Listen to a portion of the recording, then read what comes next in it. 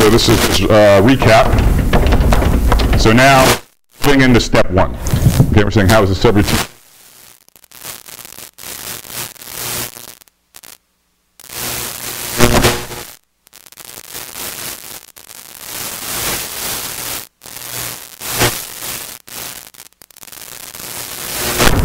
We argue that that can be done in linear time.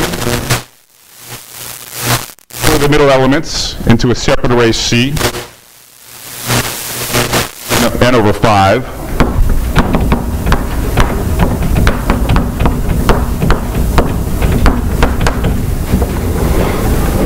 And now,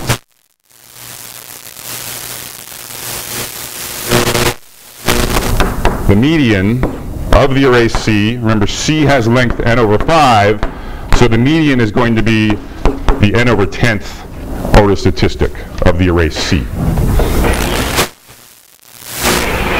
Now the way I recommend thinking about this, okay, I've broken into these two steps. I've used decomposition. I actually recommend kind of taking this rightmost board and sort of inlining it into line 1 there. Okay, I think that helps keep track of recursive calls. So don't think of there being the separate subroutine if you like. Just think of select itself having 5 lines of code. Okay, 1A, 1B, 1C, 2, and 3. Okay, and that's the entire output of those 5 lines.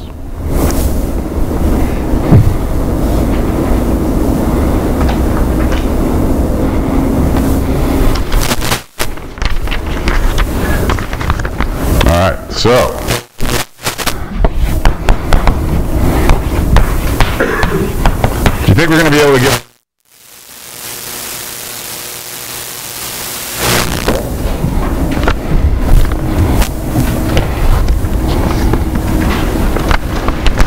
Yeah. Would you like to talk about briefly how many times you have to choose a pivot using this method? How many times do you have to choose a pivot? What do you mean? As in, at the top level, how many times does it take you? How many times is it taking? So you choose... So, I mean, conceptually, so let's talk about this. Okay, so fundamentally this, so again, this is why I want you to think about inlining lines 1A through 1C over on the leftmost board. Okay, so it's just 5 lines of code. Okay? How many of those 5 lines are recursive calls? So what are the 5 lines? Okay, how many recursive calls are there in those 5 lines? 2. Okay, just like, say, merge sort or other things we've seen. Okay, so there's a recursive call in 1C, and there's a recursive call in 3. Okay, so there's 5 lines, 2 of which are recursive calls on smaller subproblems. The other 3 of which do work outside of the recursive calls, right? So what do we have? We have 1A.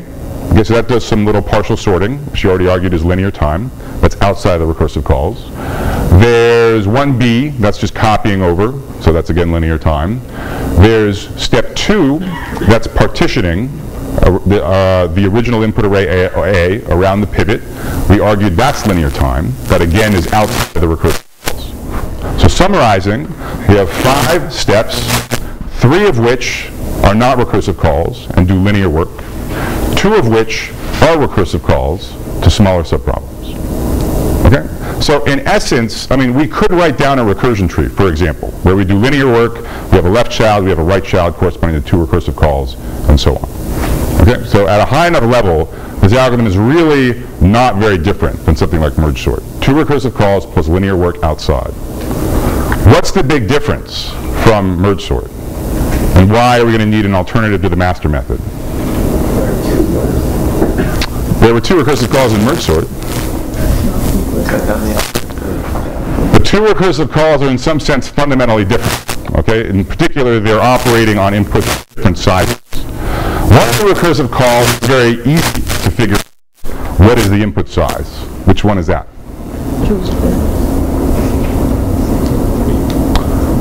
So in 1C, it's clear what's going on, right?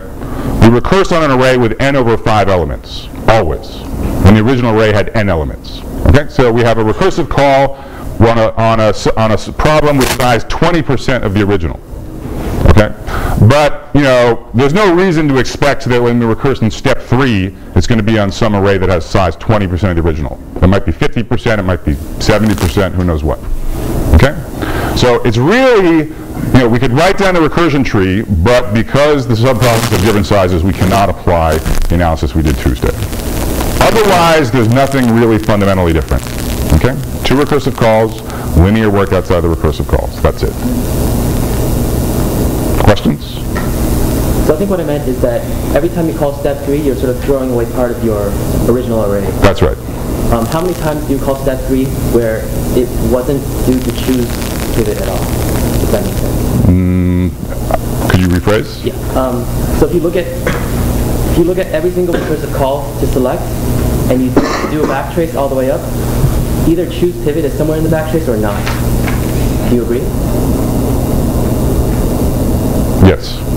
How many of them don't have choose pivot? Does it matter? Kind of, because I'm going to suggest that that's not the cleanest way to think about analyzing this algorithm. Okay, I'm going to suggest that we just treat it like merge sort and forget about why a select call is being called. Okay, so in some sense, we don't care why a given select call is being called. We just, and again, the key point is, 2 things are happening. We're chopping down on the input size, but we're spawning more recursive calls. And again, is it the forces of good or the forces of evil that win out? I think, sorry. So, I think what I meant is that suppose that choose pivot just in constant time and gave us the pivot that we needed. In that case, how fast would it run? sorry, what it gave us the pivot that was where? We've gotten through this recursive call. The same pivot? Yes. Okay, all right. So here the question is, does the work being done by choose pivot matter? Okay, so this is looking ahead a little bit, but this is something I can answer. It doesn't matter. Okay, so if choose pivot is not going to be constant time. Well, I mean, what can I tell you? I mean, we're going to prove a linear time bound at the end of the day. So if you make choose pivot even faster, you're still going to be a linear time bound. I think I wasn't clear, but what I really want to know is that if choose pivot wasn't a recursive algorithm and just gave us the right pivot in constant time, then how many recursive calls did we make in step 3? Yeah, sorry. Well, let's talk about it afterwards. Yeah.